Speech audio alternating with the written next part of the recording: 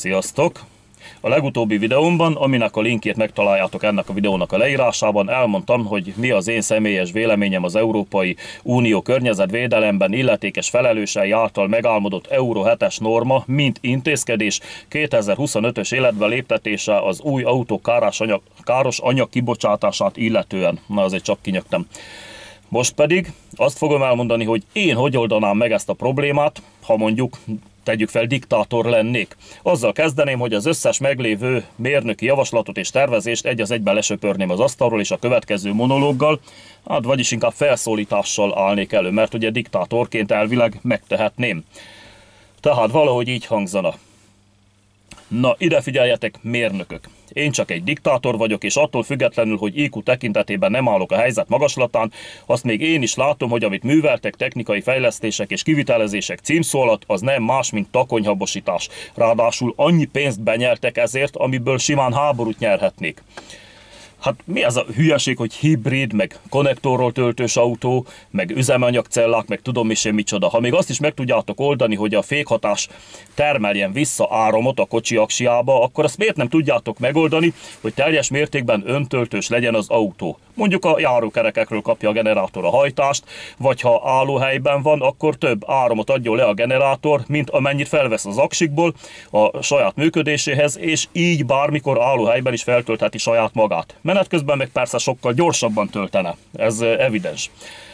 Vagy egy kisköpcentis motor hajtaná mondjuk a generátort, és ezt tölteni az aksikat. De mehetne róla direktbe is a járókerekek véglehajtására az áram, hasonlóan a régi dízelmozdonyokhoz, mert ugye ott is a motor azokban is csak áramot termelt, a kerekeket már áram hajtotta.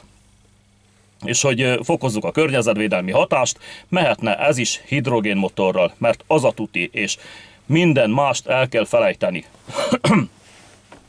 Csak a hidrogénmotor.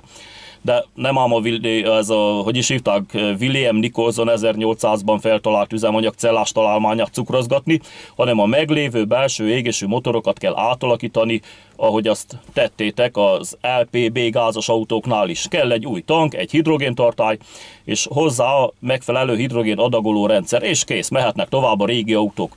Hogy miért ez a legjobb megoldás? Mert rengeteg víz, így hidrogén van. Ugye H2O, a víz kétharmada hidrogén, vízbontó üzemek kellenek, ahol árammal szépen szétválasztjátok a hidrogént, elválasztjátok az oxigéntől, és már meg is van. Az áramot is a kinyert hidrogénnel megtermelhetjük simán. A készlet örökös, kimeríthetetlen, mivel amikor elég a hidrogén, oxigénnel egyesülve vízzé alakul vissza, és visszakerül szépen a légkörbe víz formájában. Sosem fogy el, és annyira környezetbarát, hogyha tegyük fel száraz a levegő a hálószobában, bevezethetjük az autó kipufogóját, hogy frissebb legyen a levegő.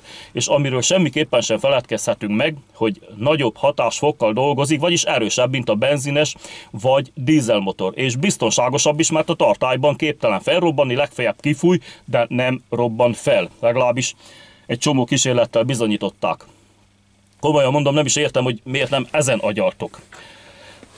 Úgyhogy mérnökök, ezen törjétek a diótokat, ne azon, hogy hogyan tüntessetek el, emészetek fel Himalájú méretű pénzhegyeket, mondva csinált kajli ötletelésekre hivatkozva, különben az egész bandát kényszermunkatáborba küldöm.